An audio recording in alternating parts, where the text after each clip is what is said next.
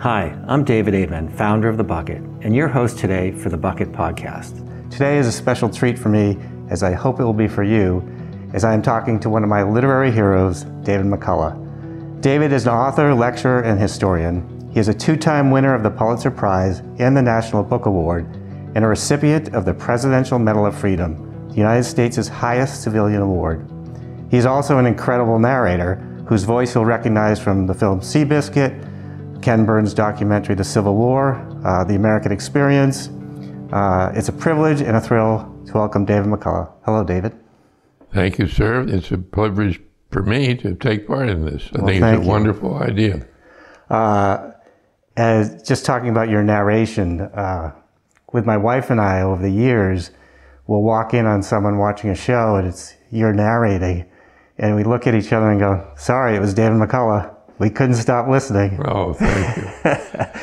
Well, I have a story that my kids love and grandchildren love and a number of my friends love, but I was in the supermarket in Boston, in Back Bay, where we were living at the time, and a fellow there with a Star Market shirt on was going by, and I couldn't find the cashew nuts. And I asked him, please, if he could show me where they were, and he led me to it was very crowded. It was in the midst of a blizzard, and the people were trying to get provisions to survive. And of course, as you know, you have to have cashews to survive. And he led me to it, and then went away, and I thanked him. And about 10 minutes later, I was checking out the cash register, and he came up to me, and he said, excuse me, but I was listening to your voice. Were you the narrator of the Ken Burns Civil War series? And I said, yes, I was. He said, well, I want to thank you from the bottom of my heart, because when that series first came on the air, I was suffering terribly from insomnia. And I heard your voice and would go right out. So you never know what form compliments are going to come in. Wow, it's quite a compliment. Yeah. Well, I've read a lot of your books, the actual book, but lately I listen to a lot on Audible while I'm driving. Yes. And so hearing you read a lot of your books, it's such a treat. And what you really feel like is that you're not an historian, you're a reporter. Like you're at the scene and you've done so much research that thank you. It's like you're there. And so was that always how you intended to write history, or was that something that you discovered? Well, I never really intended to write history. I was an English major in college, and I went to work for Time and Life in New York after I got out of college. And when John Kennedy called on us to do something for our country, I took it entirely to heart and went down to Washington to see if I could find a job where my education and my about 6 years experience that by then might be applicable. Wound up working for the U.S. Information Agency, and it was during those years that I happened upon a collection of photographs at the Library of Congress about the Johnstown Flood. Cameraman, photographer from Pittsburgh, which is nearby, and which is where I grew up, got over the mountains into the city and took these incredible photographs showing the total destruction of a city. And it was so decimating, so hard to believe that that had ever happened in our country, that I thought, what caused it? What happened? And I began reading and doing a little poking around, and I became utterly fascinated by it, because it's about what can happen when you assume that people in positions of responsibility are behaving responsibly, and they weren't. And I thought, maybe I could write a book about this, because the books that were then available were not satisfactory at all, for me at least. Mm-hmm. And once I started doing it, I realized this is what I want to do. So I try to write, as I've always admired in great writing, people who write for the ear as well as the eye. So I've always asked my dear wife, Rosalie, to read what I've written aloud to me, because you hear things you don't see on paper. You hear yourself repeating the same word too often, or repeating the same sentence structure. And of course, most important of all, you hear when you're being boring. And I don't want to subject people to that. History should never be boring. It's about people. It's about life. It's about the uncertainties and the tragedies and the sufferings of life, but it's also, of course, about some marvelous accomplishments by human beings who set out to do something of high purpose and value, and never imagining what adversities were going to be upon them, and nonetheless, because they didn't give up, succeeded. And in a way, that's what every one of my books has been about. Right. A lot, you're an expert on the revolutionary experience, and reading 1776, which was basically post-Bunker Hill, the siege of Boston up to the Battle of Trenton.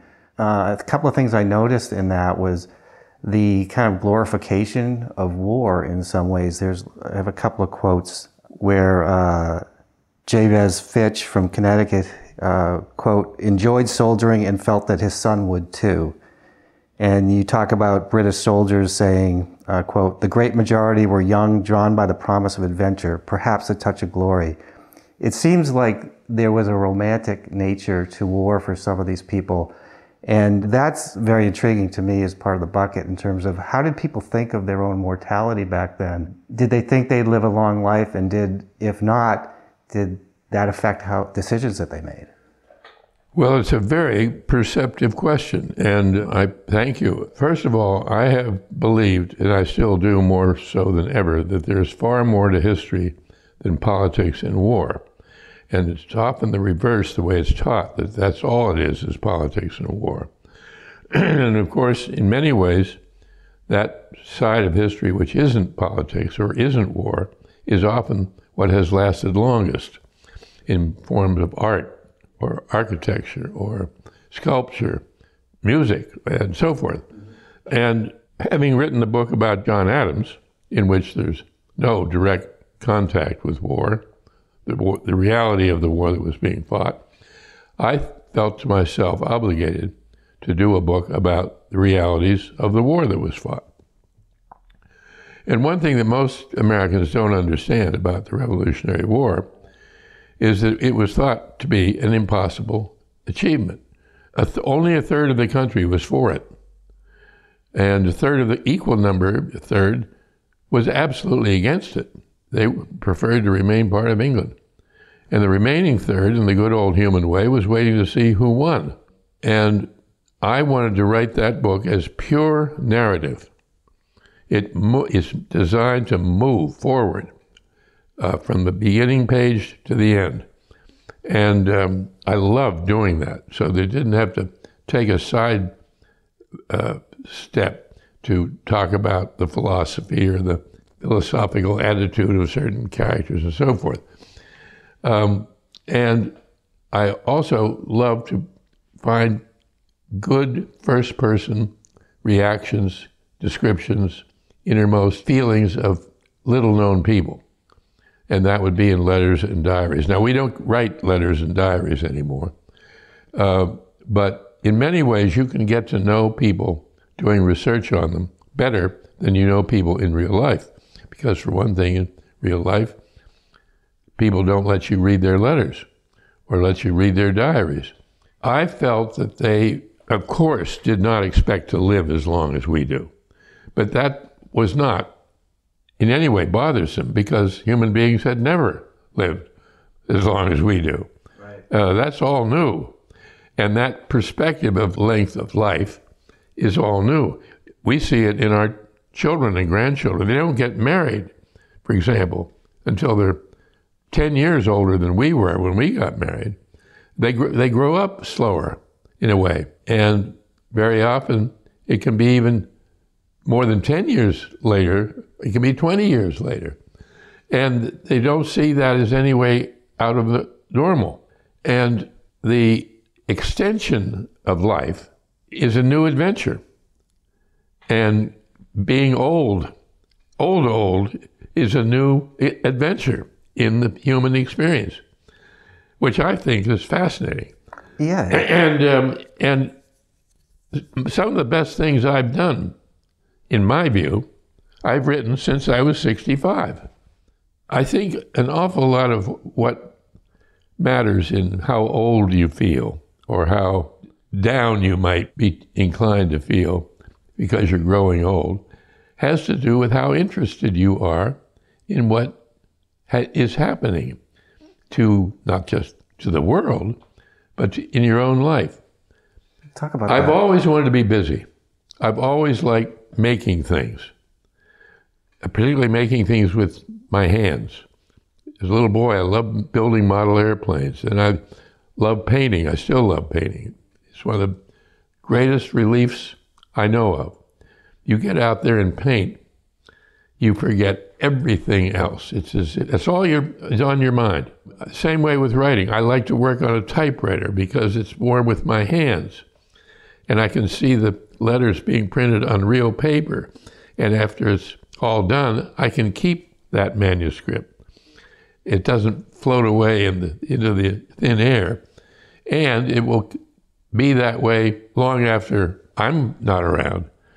My wife just found the original copy of the Johnstown Flood, which was written over 50 years ago. And there it is, just as the way it was when it came out of the typewriter. My feeling is, why not keep busy, and why not make yourself useful? And that, in part, was due to the way I was raised. Make yourself useful. What did you do today, dear, that made things a little better, either for us or for other people or for the country or whatever? Well, going back to Revolutionary War days and the people, do you think that there was more importance in legacy than longevity? That, what am I living for? What will I be remembered for? Very well put. Absolutely. What are you going to be remembered for? Do you want to be remembered for sitting around in a comfortable couch watching television? Is that what you'd like to be remembered for? And not by the great population of the world, but of your own children or your own grandchildren. What stories have you had to tell? Nobody lives the same life as anybody else. You will never meet anybody who doesn't know something that you don't know. And it isn't just because they have an equal advantage of a higher education or professional expertise or whatever. When I wrote my first book, I thought, well, I can't tell anyone about what I'm doing because they'll steal my idea. And one of my older writer friends said, don't worry about that. Nobody's going to steal your idea. Tell everybody you can possibly tell them about what you're working on, because you never know who knows something that you don't know, that you need to know or would like to know in order to write that book. And I still feel that way. I love curiosity. I've never embarked on a book I knew much about. If I knew all about it, I wouldn't want to write the book. To me, the book is an adventure. It's going to a continent where I've never set foot. And that's the pull. And I've never not found something along the way that nobody else had yet found. Or if they had, they hadn't realized how important it was. Just discovery, the excitement of discovery. And I try to encourage students. I lecture, or have for years lectured at colleges and universities all over the country. And I try to encourage them to have curiosity, because curiosity accelerates and curiosity continues on, irrespective of age or where you're living. And it's energizing. Yeah, we talk about, people didn't live as long, but it's interesting that Adams lived till 90. Oh, absolutely. And Jefferson lived into his 80s. And the characters that I've written about in my new book, Pioneers, they're living in the midst of every kind of disease, every kind of accident that can happen, every kind of awful natural calamity floods, earthquakes, so forth, they all live on into their 80s. Because what the truth is, if they survived the various diseases of childhood, the chances of living a long life were very good. Do you think they lived their lives expecting that they wouldn't, though? Like they made decisions on what to stand up for, not thinking that they would live that long, and they had to do something, while they were young, if you will. Yes. I think one of the mistakes that we make in looking back at our forebears in retrospect is you sort of forget that they had no more idea of how it was going to come out than we do. No foreseeable future, never was. So you were talking about the pioneers, that mission to go to what was then called the Northwest Territory,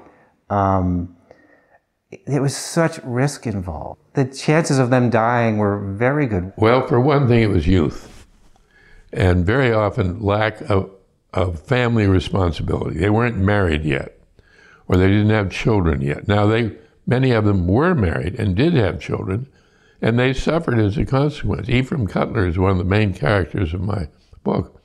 Went out with his wife and 4 children. 2 of his children died en route from disease on their trip down the Ohio River. To a degree, that was part of life. Dying was part of being alive, and dying among children was very common. I'm not sure that I would have gone, but I'm very proud of and very impressed by, and I've learned a lot from the people who did go. And that's because they left their records in their private letters, private diaries, unpublished memoirs, so forth. And those have all survived, and they were all in one place. And I had the immense luck of finding them. I think we can never underestimate the importance of luck, not just in life, but in history. And it's a factor. You can have very bad luck, but you can also have phenomenally good luck. Reading that book, reading The Pioneers, just the letters that you found, that's why I was saying before, it's like you're reporting. It's like, this is what happened because I have proof of it, because there's a letter exchange between these two people. Well, I also hugely admire those people, not for their courage of going out and doing that, but the purposes they had in mind. They wanted to create an America where all men are created equal in fact, not just words on paper. No slavery. So here they were opening up a territory that was as large as all of the original 13 states in area, where there would be no slavery. And that had never been tried before. There were slaves in every one of the original 13 colonies. The other was their total faith in learning, the need for learning. So they were going to create the first public school systems ever to be known in America. We had no public schools until then. And the idea that the 2 primary leaders of creating that first public school system were both men who'd had no real education. And they knew that it was essential to the bigger, better life. And of course, to the religion, because you needed to be able to read the Bible. That perception that death was everywhere is, I'm not sure it's a catalyst, but it was like, I could die here or I could die there. It was a motivator to get people to take risks. Risk is part of life. Still is. And I think that what really motivated them was purpose, admirable purpose. And to make life, make society, make the country and its motives higher up in value and importance. My brother had polio. My wife Rosalie's brother had polio. It affected their lives in very long-lasting ways. You could die of scarlet fever. You could die of any number of other medical problems today that nobody cares, nobody worries much about. So is life more valuable now or less valuable now? Oh, it's equally valuable. Yeah. Just as valuable. It's valuable longer if you know how to approach every day and beyond the time when you retire, supposedly. Well, if you the think great thing about my line of work is I don't have to retire unless I want to. Have you ever been in a situation in your life where you thought about, and I'm not talking about now, I'm talking about maybe 20 years ago, where you thought about, gee, this is statistically about how much time I have left. This is what I want to do with that time. Sure. Really? Oh, Tell sure. me about that. I knew I didn't want to stop. Yeah. I love my work. I love to do what I do at work far better than anything else in the way of, I don't want to play golf or go fishing or play tennis or... But is there anything else besides writing? Yes, painting. Painting, okay. And walking and talking with friends. Oh, and maintaining contact with old friends. As you age, your appreciation for certain elements that you took for granted are no longer taken for granted, like your health, your family, friends, and making yourself useful. At the bucket, we have what's called a bucket age, where people come to the site and you calculate your bucket age, which is basically statistically how long you're expected to live, subtract your current age, and that's your bucket age. So I'm about 85, I'm 61, so my bucket age is 24. So I have statistically 24 years left to live. And we think that by calculating your bucket age, you will say, this is how many years I have left to live. Mm-hmm. And we think that it might be a catalyst to help people make choices about doing something they've always wanted to do, or just... Well, they should. Yeah. They should, absolutely should. But some things that you used to want to do when you reach the age, say, that I am, I'm 86, I don't much want to do anymore. I don't want to go to Europe. I've been to Europe many times. I've never been to Asia, but I don't want to leave home. I like it right here. I don't aspire to being a Broadway star anymore. Did you once? Oh, sure. When I went to college, graduated from college, I had 5 things I wanted to be. I wanted to be a writer, I wanted to be an artist, I wanted to be an actor, I wanted to be an architect, and for a little bit I thought maybe I'd like to go into medicine. But I couldn't make up my mind. And it suddenly dawned on me, I know what I'll do. I'll go down to New York and something will happen. And that's exactly what happened. And it just appears to me that the happiest people of my generation, let's see, are still the busiest people. Stay busy and want to get up in the morning. I love the morning. I love getting up and realizing there's a new day ahead of me. I just love it. And I'm married to the most wonderful human being I've ever known. And there's nothing like the joy of a long-lasting love affair. We've been married 65 years. And wow. I'm as crazy about her today as I was when we first met. So I'm going to ask you a tough question. Let's say something happened and hypothetically you were on your deathbed. Would you have any regrets? Is there something? No regrets. I'd be happy as can be that I've had the life I've lived and had the chance to be with the people that I've lived with, both within my family and within the realm of my work. What would you say to somebody, more like... My real strongest feeling would be gratitude. There's 2 qualities that history teaches us in a way nothing else does. And most people who try to understand why they want to major in history or take history or read it, I don't think they see this in the way that they should. And that is gratitude and empathy. To put yourself in the place of other people. And in order to understand history, you have to be able to put yourself in the place of those people who fought in the revolution or who decided they were going to build the Brooklyn Bridge. And gratitude for what they did for us. And to walk around, oh yeah, this is the way it's always been. No, it hasn't always been.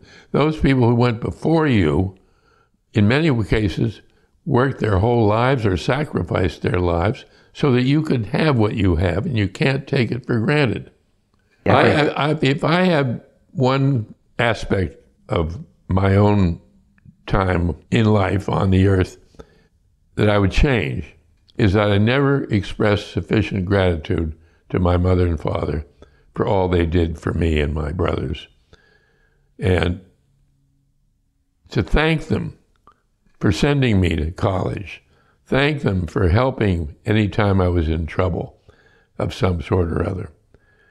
And we all should do that. But to go to the teachers who changed your life, who awakened you in a way that nothing ever had, and say, thank you, sir, thank you, ma'am. Now, we didn't do it then and we didn't do it later, and I just wish I could do it.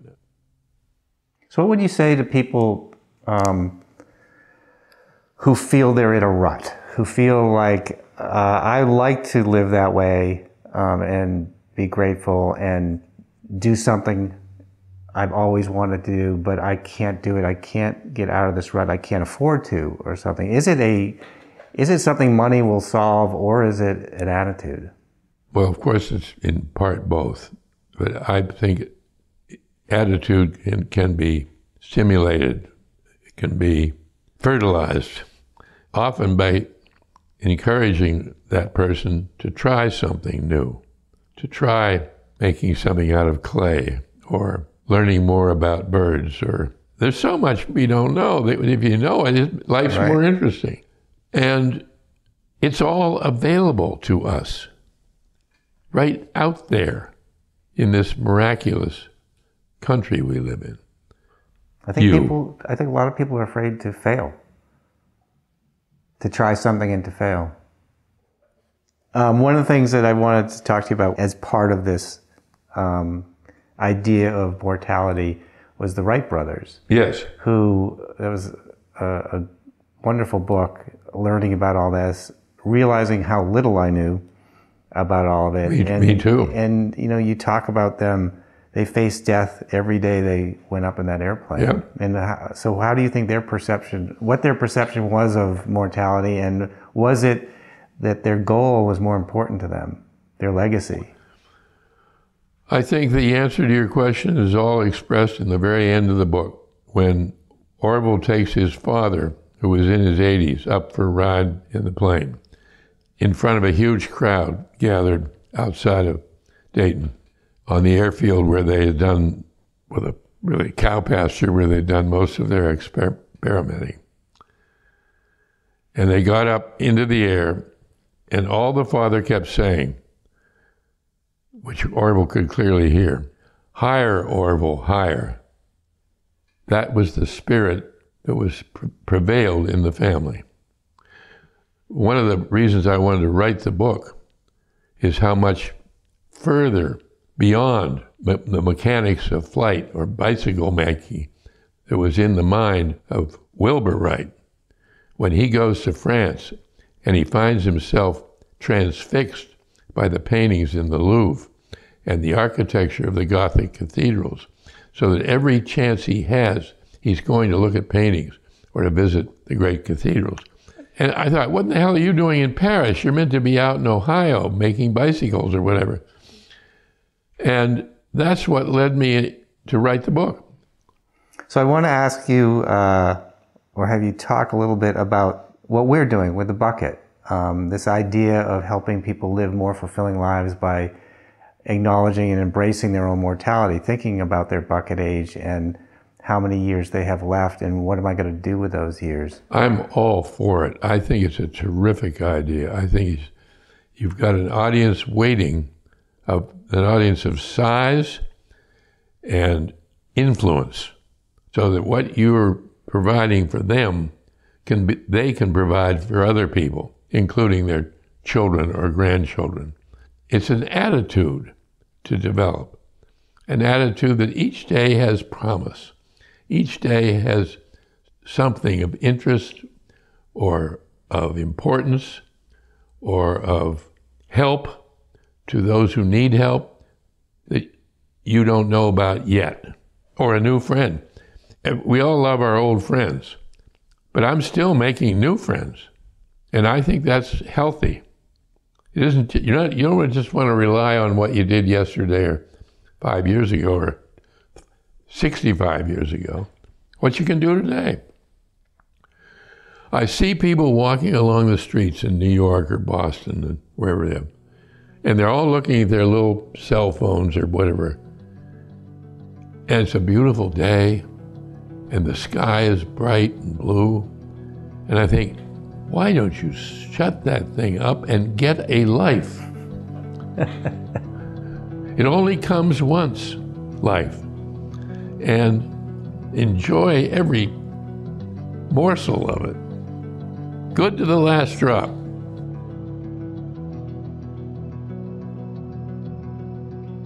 Thank you for listening. To learn more about how to get the most out of your life by embracing your own mortality, go to thebucket.com. That's thebucket, all one word, .com.